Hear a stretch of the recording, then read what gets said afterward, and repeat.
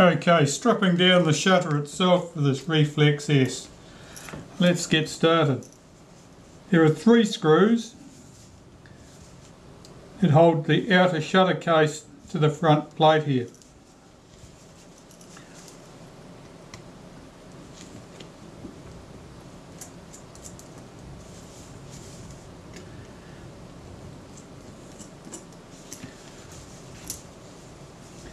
The third of them is half hidden under this tab. If we press the lever and swing that across, that's your flash sync lever. That clears that. We can get at it easily with a screwdriver. Right.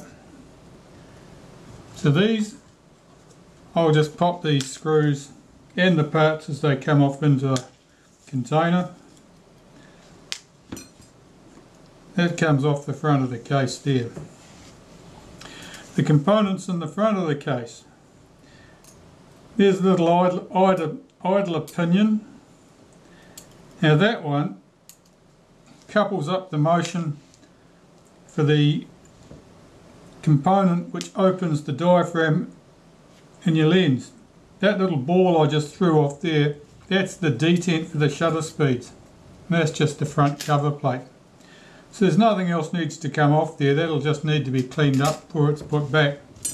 Consider those the outer shutter components.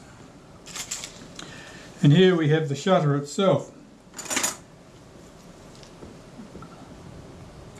So there's a front retainer ring here, 2 little holes in the ends of it there so you can hook a tool in, unclip it. Pop that to one side. Here's your shutter speed ring. Now the cam there, that sets your shutter speeds, position of that. That little drive dog, that's what cocks the shutter. That turns that internal ring and cocks the shutter. So this little latch here, it serves a couple of purposes. It stops you from being able to depress the shutter release unless the shutter's cocked, but it also holds the cocking ring in position once it's been cocked. This comes off as a spring that was hooked over that post.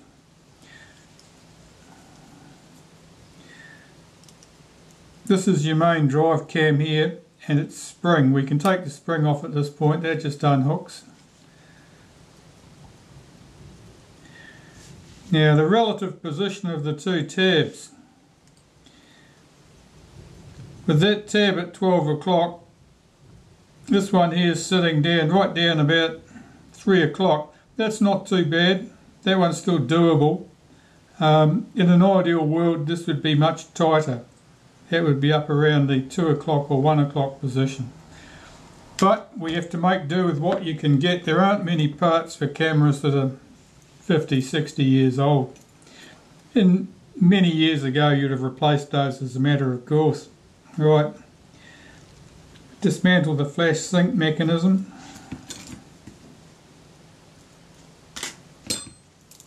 At this end there's a spring. We just unhook that now so it's not under tension and isn't about to go flying across the room and get lost. Very important to be careful with springs. One of the reasons is they're extremely small, and if they get away they'll disappear across the room, be into the pile of the carpet, and if you see them next time it'll be when they get stuck in your sock or something when you're wandering across the room weeks later, by which stage they'll be completely buggered and unfit for future use. Right, let's get this cover off.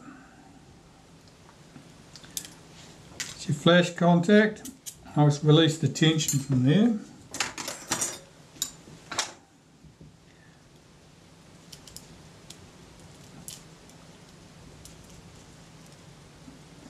This little piece should come out. Yep. It's a bit reluctant to come up. I think someone's been bending things, they have.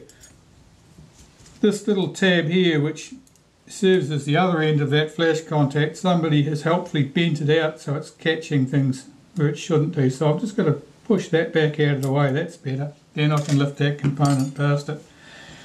As I said, someone had been into this shutter before and they probably had their own way of doing things, which doesn't suit me. Right, that's the trigger lever really for the shutter. There's a spring here and I need it off, so I've just got to put a bit of tension on it and out it comes.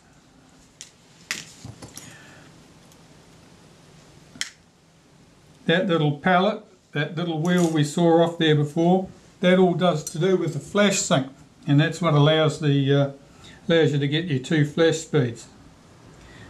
Okay, we'll take out the delay action or self timer, single screw.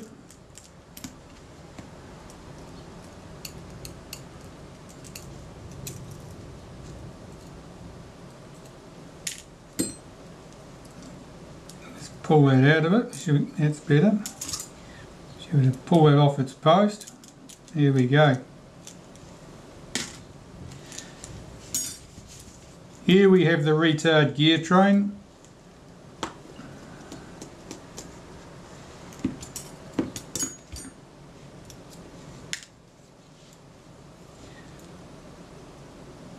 Got to rotate that cam to the cocked position, which takes the tension off here and allows us to get to the other spring, the other screw rather, which is right here. And that screw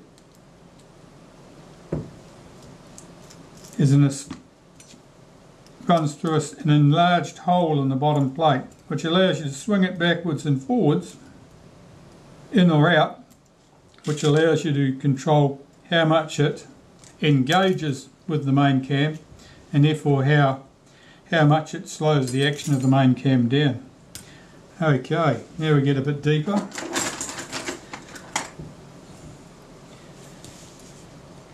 This screw has just got 2 little slots in it for a tool to engage. In other shutters that's just a simple screw, but in this case it's been shaped like that so it forms a post that the return spring on the drive ring there, that can hook over. Anyway, so that's out. The spring does a couple of different jobs, we'll talk about that another day. Okay, so this is the B lever.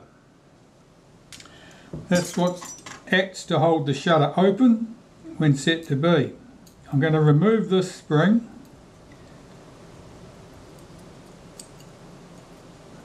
That's the B lever spring. Quite fine, easily lost. Take great care not to do it.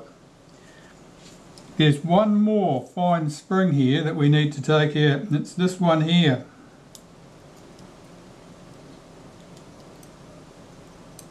It's not so hard when you're unhooking it, you can keep it.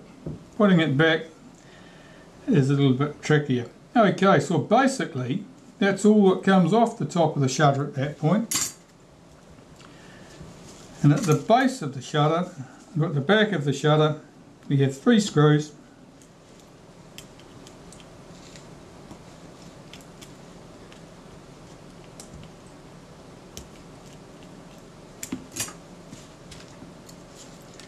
They are countersunk screws in this case. In many cases they won't be.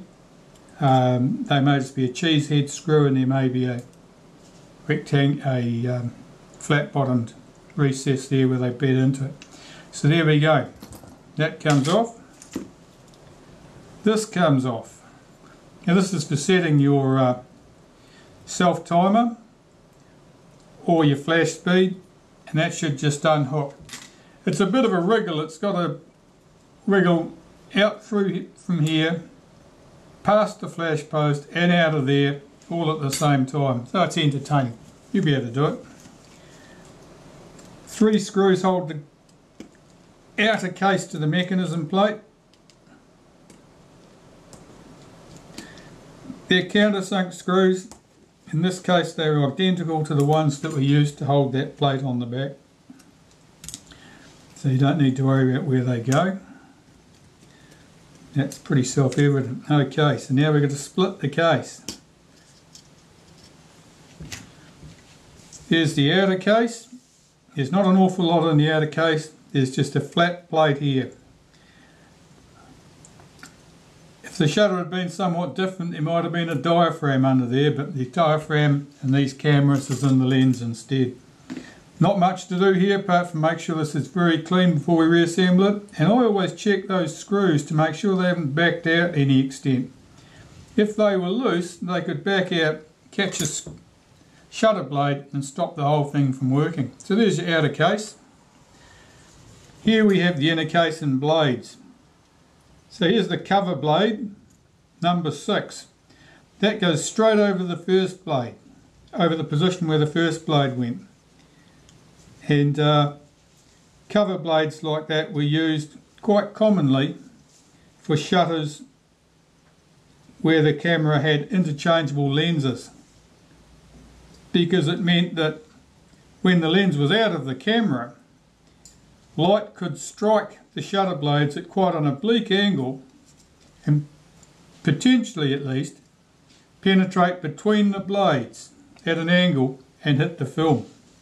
Okay, so there's our blades off there. So there's 6 blades in one of these shutters. The 2 odd ones are the second blade and the 6th blade. The second blade is cut away because the back of the second blade has to clear the shaft where it comes through here. None of the others need that. And the last blade is the cover blade, and that's just small. Not much more to remove here now. Three screws hold the lens ring on.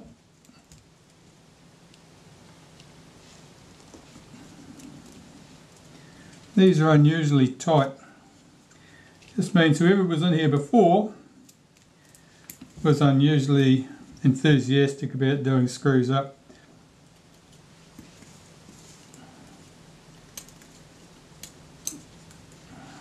Alright, that comes off. That comes off. The main drive cam can come off, and that's the shutter stripped down, ready to be cleaned and reassembled.